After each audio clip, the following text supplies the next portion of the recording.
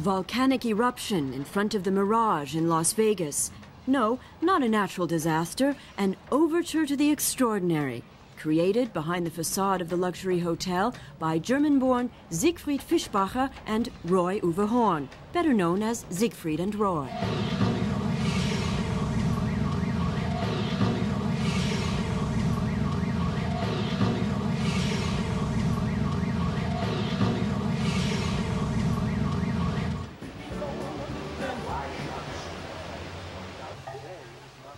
The exotic hotel complex emphasizes everywhere that it's very much the Siegfried and Roy place.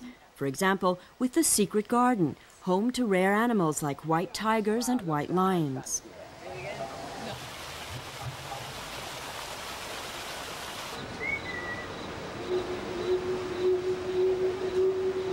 If they're lucky, visitors can even rub shoulders with their stars. Yeah, they're playing, you know. It's a pride of white lions. Right on this side of the rail. You can bend down.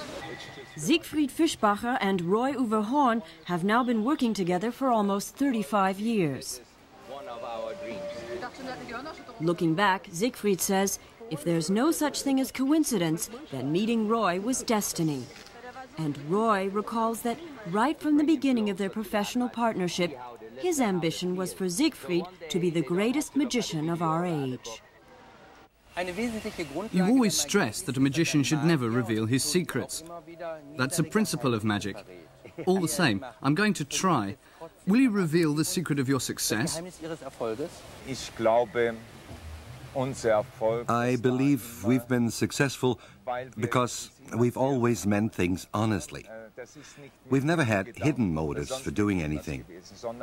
I think it's still possible to get ahead today by taking the straight road.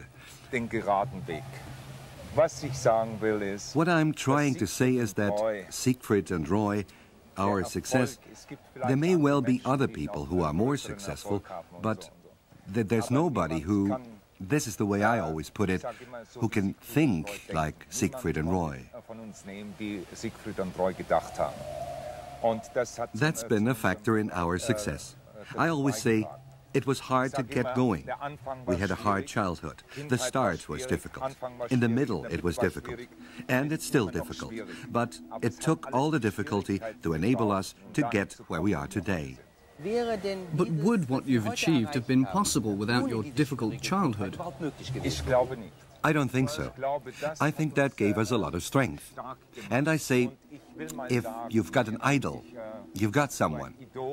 I always say my mother was that person. She got us through those difficult times. Sometimes it was tough. From outside, it must have looked tough. She had a hard shell, but we always had something to eat, from nothing. We always had something to wear, from nothing. And we always had a roof over our head. And we felt we were loved. She must have been a strong person. I believe we still benefit from that.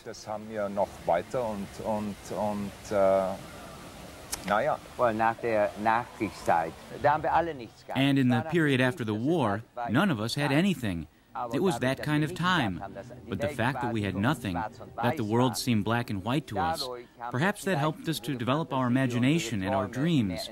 And that gave rise to our wishes for better times, for a brighter world, for more understanding with other people, for more harmony with nature. All that came from there. And perhaps it was fate that in our chosen profession, as illusionists and magicians, we have created a world of illusion for ourselves that could be reality. For us, who started with nothing, the stage has always been our sandbox. It's where we can play, where we can achieve everything we set out to in life. But at first it was hard.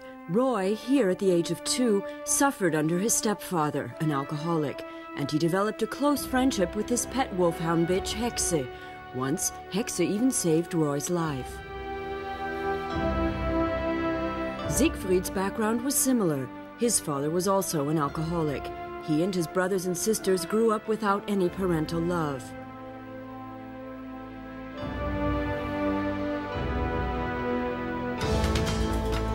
Roy was just 13 when he left home and became a bellboy and then a steward on a German ship.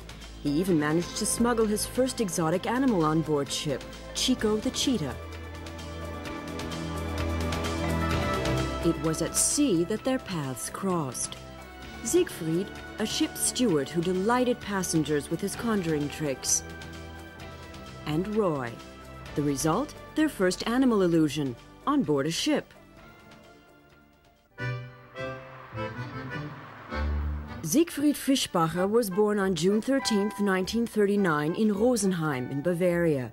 He left school early and trained as a carpet weaver. He was only 12 when, perhaps seeking recognition, he started performing conjuring tricks.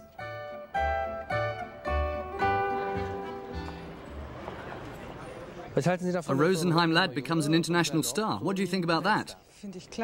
I think it's great. I know myself how difficult it is to get out of Rosenheim. I knew Siegfried as a boy, so I naturally followed his whole development. All I can say is super, great.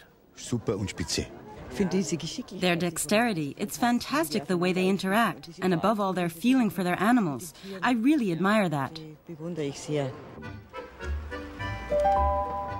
As a boy, Siegfried fantasized a lot. One night, for example, he slipped into a theater in Rosenheim, switched on the floodlights, and dreamt of rapturous applause from his audience. I think it's great that he set himself a goal and achieved it. Even as a child, he said he wanted to become a really great magician, something I didn't consider possible. He said he wanted to be like the magician Bellachini. I never thought he'd get this far, but of course I'm proud that he's made his dreams come true. You thought it was just a passing whim?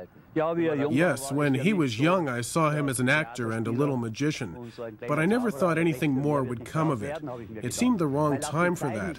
Stage magic, variety shows, and so on were dying out. I didn't think it had any future, but he had his hopes and worked hard. And well, you see what's become of him today.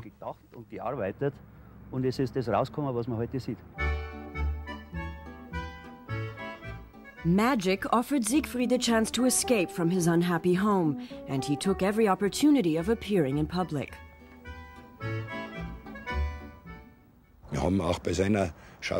We sometimes took part in his little acting ventures.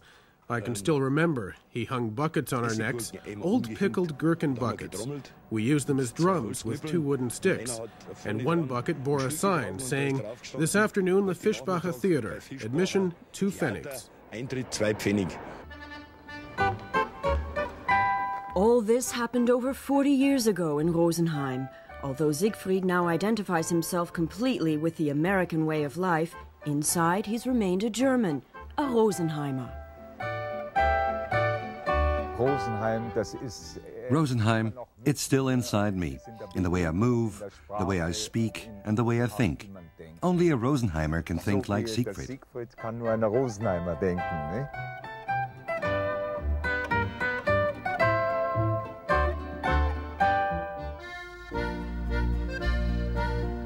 Nordenham, 30,000 inhabitants, at the point where the river Weser flows into the North Sea. A port and industrial town where Roy Uwe Horn was born on October 3, 1944, at Konnemannstrasse 52.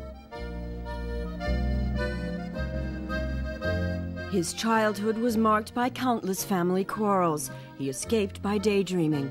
Today, he emphasizes that these flights into fantasy were healthy defense mechanisms.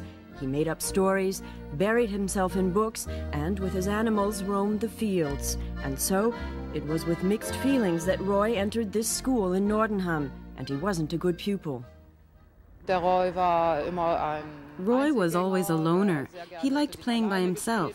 He played with his dog and his cat, and started doing conjuring tricks when he was still only 10 or so.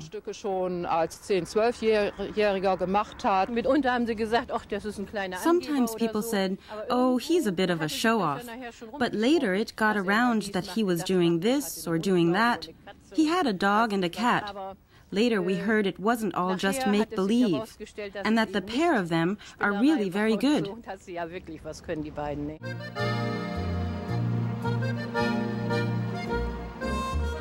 Roy will be glad to hear that because, like Siegfried, he always stresses that he's never forgotten his roots and still feels closely linked to his hometown. You can travel the whole world, and you can take a German out of Germany, but you can never take the Germanness out of a German's heart. Germany will always remain my home and will always be a part of us.